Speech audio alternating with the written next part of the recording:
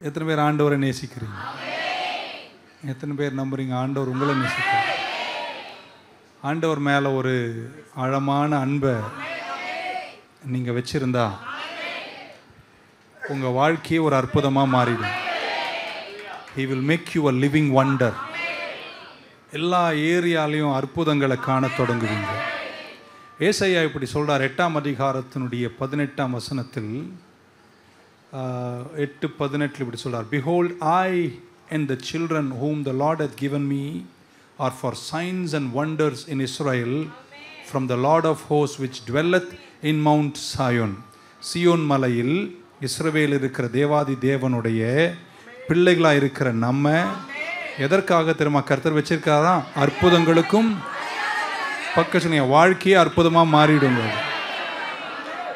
இந்த அற்புதம் நிறைந்த ஒரு கிறிஸ்தவ வாழ்க்கையை தூண்டுவதற்கும் ப்ரொவோக் பண்ணுவதற்கும் மிக பயனுள்ளதாக கேட்டலிஸ்டாக உந்துதலாக கர்த்தர் நமக்கு பயன்படுத்துவது தேவன் மேல் நாம் வைத்திருக்கின்ற அன்பு. அந்த அன்பில் நம்ம வளர்ந்துட்டே இருந்தால் நம்மை கர்த்தர் அற்புதமாய் மாற்றுவார், அடையாளமாய் மாற்றுவார். ஸோ தேவன் மேலே நம்ம இருதயம், சொன்னார் சங்கீதக்காரன், தேவன் மேல் என் ஆத்துமாவே தாகமாக இருக்கிறது. My heart பேண்டத். இது மாதிரி ஆண்டவருக்காக துடிப்பீங்க. பாஸ்டர் நாங்கள் அவரை மாதிரி இருக்கணும், துடிக்கணும். இதயம் தேவனுக்கு ஏற்றதாக இருக்கணும். when a man's heart, ஒரு மனிதனுடைய இருதயம் தேவனுக்கு பின்னாடி ஏக்கத்தோடு துடிப்போடு அவரை தேடும்போது, ஆமென், அந்த தேடுகிற மனிதனை கர்த்தர் ஆச்சரியமாய் மாற்றிடுவார். நம்ம எந்த அளவிற்கு தேவன் மேல் தாகமாக இருக்கிறோமோ அந்த அளவிற்கு தேவன் பல நன்மைகளை நம் வாழ்வில் கட்டவிழ்ப்பார். ஸோ ஒன்று மட்டும் தெளிவாக இந்த 4 வாரம் பேசியிருக்கேன், 4வது வாரம் பேசுகிறேன், முடிஞ்சால் 5வது வாரமும் பேசுவோம். ஒரு விஷயத்தை மட்டும் நீங்கள் புறக்கணித்து ஆசீர்வதிக்கப்பட முடியாது. அது என்னவென்றால், நீங்கள் தேவன் மேல், அவர் உங்களை நேசிக்கிறார், ஆனால் நீங்கள் தேவனை நேசிக்கிற அன்பை விட்டு அது நிஜமாக இருக்கணும், அது உதடளவில் இருக்கக்கூடாது. அது உண்மையான அன்பாக இருக்குமானால் தேவன் பெரிய காரியம் செய்வார். ஸோ ஆண்டவர் என்ன செய்கிறார்னா, கையை வந்து தட்டுறீங்க, சேவை செய்கிறீங்க, பாட்டு பாடுறீங்க, ஆண்டவர் பார்க்குறாரு இது நிஜமா இல்லையா அப்படின்னு. அவர் உங்கள் இருதயத்தை என்ன செய்வாராம்? அலசி பார்ப்பார் அப்படின்னு பைபிளில் இருக்குது. எரேமியா 17:10 நம்ம போன வாரம் வாசித்தோம். ஸோ நான் கர்த்தர், நான் இருதயங்களை என்ன செய்கிறேன்? ஆராய்ந்து சோதித்து பார்க்கிறேன். I try the reins to give to man according to his ways, amen, and the fruit of his doing. So அவர் என்ன சொல்கிறார்? நீங்கள் என்னதான் உதட அளவில் ஆமீன் அலையிலே சொன்னாலும் நான் அதெல்லாம் தாண்டி உங்கள் இருதயத்தில் நிஜமான நிலைமையை நான் ஆராய்ந்து பார்ப்பேன்றார். ஆமேன். ஸோ ஆண்டவர் செயல்களை மட்டும் பார்க்கிறவர் அல்ல, அந்த செயலுக்கு பின்னாடி இருக்கிற இருதயத்தை கர்த்தர் பார்க்கிறவராய் இருக்கிறார். 1 சாமுவேல் 2:3 நம்ம வாசித்தோம். இப்படி சொல்லப்பட்டது, the Lord is a God of knowledge. என் தேவன் சகலத்தையும் அறிந்திருக்கிற தெய்வம். and by him actions are weighed. பக்கத்தில் சொல்லுங்க, உன்னுடைய எல்லா செயல்களையும் அவர் ஆராய்ஞ்சு பார்ப்பார். நம்ம வேணா மனுஷன் முன்னாடி நடிச்சுக்கலாம், ஆனால் கர்த்தர் முன்னாடி நம்ம நடிக்கவே முடியாது என்பதை சொல்றார். அப்போ நிஜமான அவரை நேசிக்கிறேன்னு சொல்றவங்க மட்டும் ஒரு ஆமீன் சொல்லுங்க பார்க்கலாம். ஸோ நம்முடைய செயல்களுக்கு பின்னாடி ஒரு ஜெனுவின் ஹார்ட், ஒரு உண்மையான இருதயத்தினுடைய துடிப்பும் தேடுதலும் அன்பும் கர்த்தர் மேலே நம்ம வைக்க வேண்டியது ரொம்ப அவசியம். ஆமேன், ஹல்லேலூயா. இப்படி சொல்ல போகிறேன், நீங்கள் கேட்டுட்டு ஆமேன்னு சொல்லணும். எந்த அளவிற்கு உங்கள் அன்பு நிஜமாக இருக்கோ அந்த அளவுக்கு தேவனை உங்கள் வாழ்க்கையில் பார்ப்பீங்க. இன்னொரு வாட்டி உங்க ஆமீன் எல்லாரும் சேர்ந்து, எந்த அளவிற்கு உங்கள் அன்பு தேவன் மேலே நிஜமாக இருக்கோ அந்த அளவிற்கு தான் உங்கள் வாழ்க்கையில் தேவனை நீங்கள் காண முடியும். ஏன் சிலர் பார்க்குறாங்க சிலர் பார்க்க முடியல அப்படின்னா, எந்த அளவிற்கு அன்பை வைக்கிறீங்களோ அந்த அளவிற்கு அடையாளங்களையும் அற்புதங்களையும் நிறைவுகளையும் பார்ப்பீர்கள். ஆமென். இங்கிலீஷில் இப்படி சொல்வார்கள், இப்படி சொன்னால் சரியா இருக்கும். God is not a means to an end.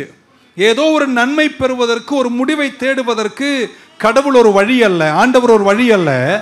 அந்த முடிவும் அவர்தான், அந்த வழியும் அவர்தான்.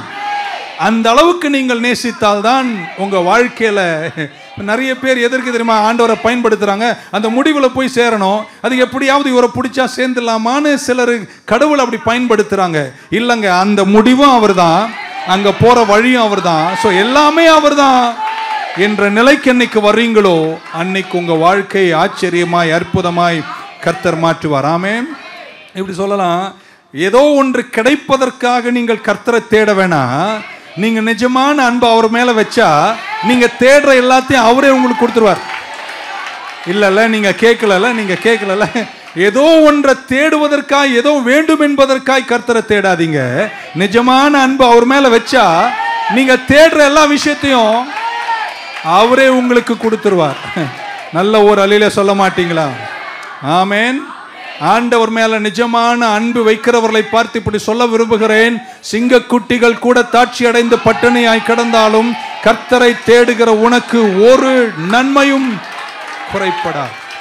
நம்ம இருதயம் தேவனுக்கு ஏற்றதாக, இருதயம் தேவனுக்கு முன்பாக ரைட்டாக ஆமென் இருக்குமானால் நம்ம வாழ்க்கையில் எதுவும் ராங்கா இருக்கவே முடியாது. இன்னொரு வாட்டி, நம்ம இருதயம் தேவனுக்கு ரைட்டா இருந்துச்சுன்னா நம்ம வாழ்க்கையில் எதுவும் ராங்கா இருக்கவே முடியாது. நிறைய விஷயம் ராங்கா இருக்குன்னா ஹார்ட்டை ரைட் பண்ணுங்க, மற்றதெல்லாம் ரைட்டா மாறிடும். ஏன்னா என் பைபிள் சொல்லுகிறது, அன்றியும் அப்படி தீர்மானத்தின்படி அழைக்கப்பட்டு தம்மேல் அன்பு கூறுகிறவர்களுக்கு, நோக்கத்தின்படி அழைக்கப்பட்டவர்களுக்கு, தம்மேல் அன்பு கூறுகிறவர்களுக்கு சகலமும். அப்படின்னா அவர் மேல நிஜமான அன்பு வச்சிங்கன்னா என்னதான் பிரச்சனை வந்தாலும் எல்லாமே ரைட் ஆயிடும், அது ராங் ஆக முடியாது.